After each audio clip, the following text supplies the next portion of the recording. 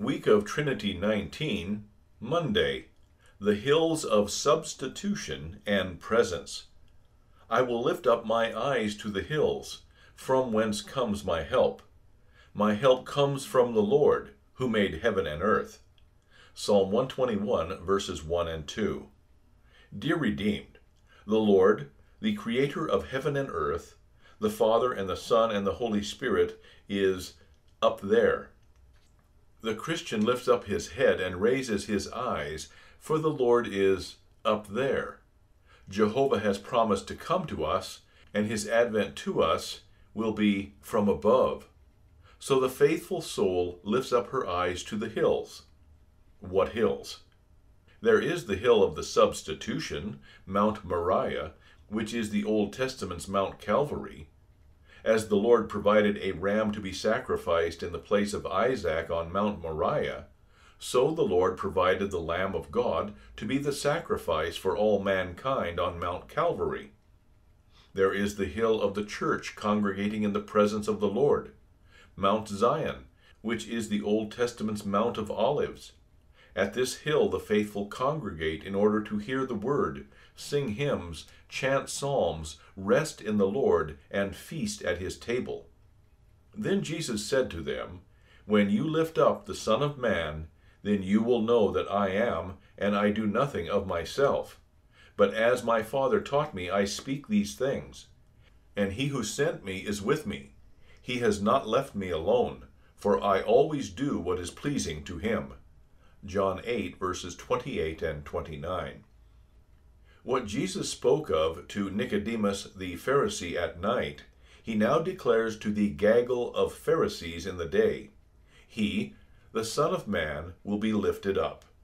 Jesus the Christ will be crucified. Whoever believes in the heaven-sent, lifted-up one has salvation, pardon, everlasting life, and peace with God. The soul that is offended at and rejects this gospel is lost. All that Jesus accomplished for such a person does them no good. For although the same good news was proclaimed to them as to you, dear soul, it did not benefit them, for it did not meet with faith in them. Hebrews 4. Jesus, the Son of God, is no lone ranger in either what he says, what he is doing, or what he will accomplish. His Father from above is with him always. It is as if Jesus were saying, My Father in heaven, who sent me, is pleased when I called you Pharisees to repentance, and try to get you to see the wretched condition of your soul, and the grace, mercy, and peace that is yours, because I will be crucified for you.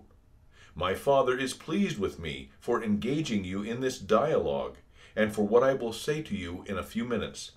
For in a moment or two, you will realize what I am saying to you, and you will most certainly know that I am. And for you, dearly beloved, the Father is pleased with what Jesus has accomplished for you, is doing for you, and will be doing for you in this, your earthly exodus. May God the Holy Spirit bring you the word of law, that you may be sorry for your sins, and the gospel, that you may lift up your eyes unto the hills, and behold Jesus, your Savior. May you abide in the presence of the I Am. Prayer. Merciful and everlasting God, who has not spared your only Son, but sent him from above as the sacrificial substitute, and lifted him up for us all on Mount Calvary, that he would bear our sins upon the cross, grant that our hearts may be so fixed with steadfast faith in him, that we may not fear the power of any and all adversaries, but gladly and steadfastly congregate in Mount Zion to behold you and receive your continued blessings. Grant that we may always lift up the eyes of our soul unto the hills, and behold our crucified, risen, ascended, and reigning Redeemer, Jesus Christ, your Son, our Lord. Amen. Hymn number 204.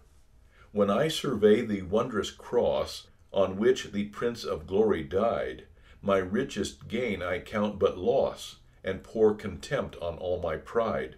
Forbid it, Lord, that I should boast, save in the death of Christ my God.